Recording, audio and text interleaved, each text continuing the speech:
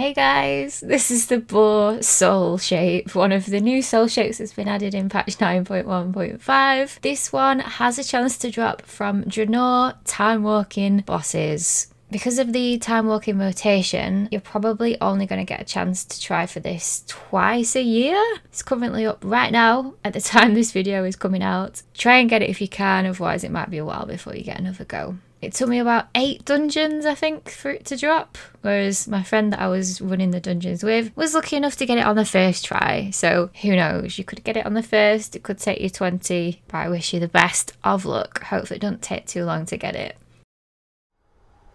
Thanks for watching this video. I hope it was helpful in some way. If you have any questions or feedback, please leave a comment and be sure to subscribe for more videos. All my links are in the description below. Bye!